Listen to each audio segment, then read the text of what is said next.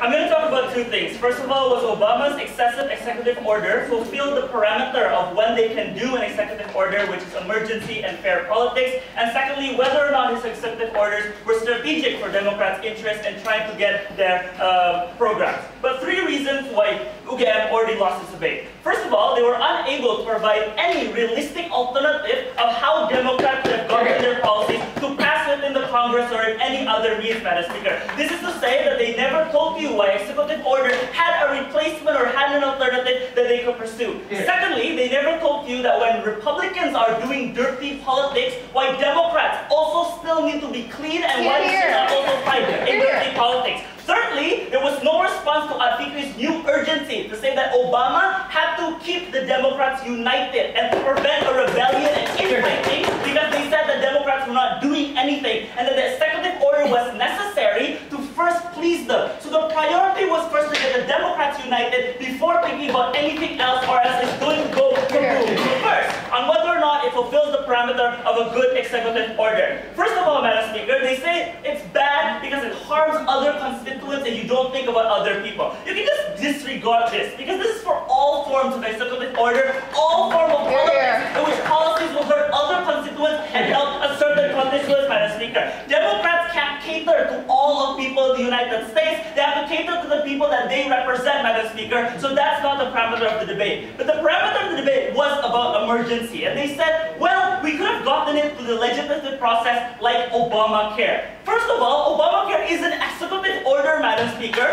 and Trump has not replaced Obamacare because we want Congress to find a replacement first, Madam Speaker. That's what Jessica has been telling you from the first place. DACA, Iran, and Obamacare was something that happened in executive order. He was not able to get it through the Congress because first, it was hijacked by the Republicans.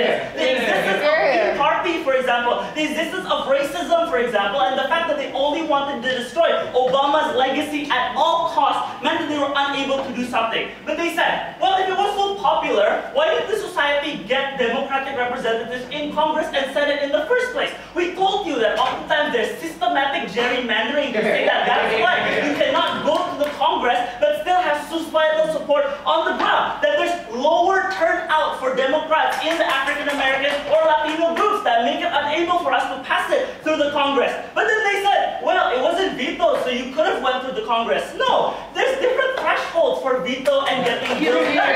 Veto requires 3/4 of the Congress to shut it down, while normal Congress bill only requires 50%. What does this mean? Republicans were able to stop the bills when it was a lower threshold, were able to bypass that, Madam Speaker, when they had to reach a higher threshold. But they said, wait, there's shutdowns now in Trump, and Trump then is already a good executive order. No, the shutdown in Trump happened because they wanted budget for a Mexican wall, Madam Speaker, and their Republicans wanted to stop that. So are the means correct? In politics, the ends justify the means. Why? Because helping people and representing the people that you're actively trying to support ensures that they're supported. But secondly, when Republicans don't do the correct means, that's something that we don't have to do anymore also, Madam Speaker. Because when they're playing dirty politics, the only way for us to champion our people is also to do dirty politics. So let's talk about strategy. They said, now Trump can do a lot of executive orders. First of all, this is not urgent because many of Trump's executive orders are unconstitutional. What are we talking about? We're talking about the Muslim ban, for example, that has been shut down not by Senate, but the Supreme Court. That's how the democratic process in America works.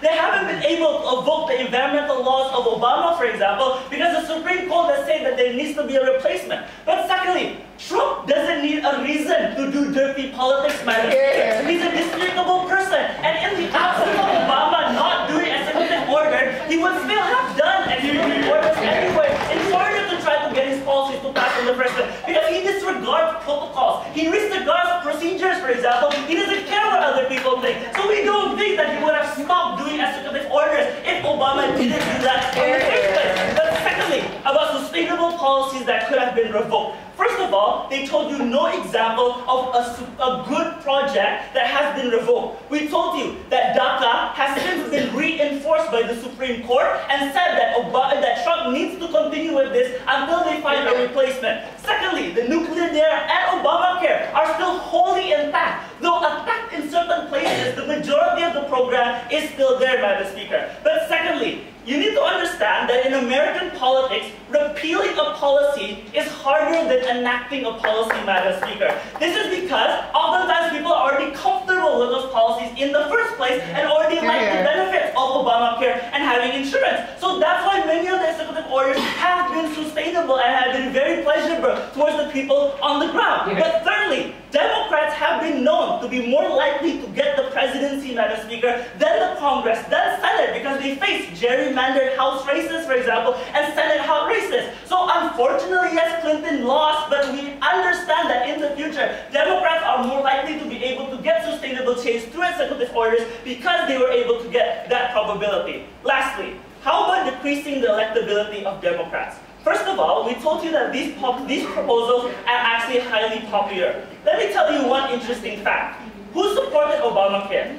Trump supported Obamacare. And Trump was able to get elected when he promised the rural people in America that he would not revoke Obamacare when he becomes presidency. Why is this important, Madam Speaker? This is important to show that when you support the executive orders of Obama, it doesn't decrease your electability in the future, it actually increases your electability. Hillary was punished for trying to disassociate herself with Obama, while Trump was trying to support many of the things. That's why we told you the electability that Democrats lost was not because of the legislative order. There's a lot of other factors. The fact that Clinton is just a horrible candidate, for example, or that there are gerrymandering options. We see that the fact that Trump had won by supporting Obamacare shows to you that the executive orders was actually probable. But lastly, the comparative is not that they would gain more voters. We understand that Democrats in the previous vote lost most of the government branches.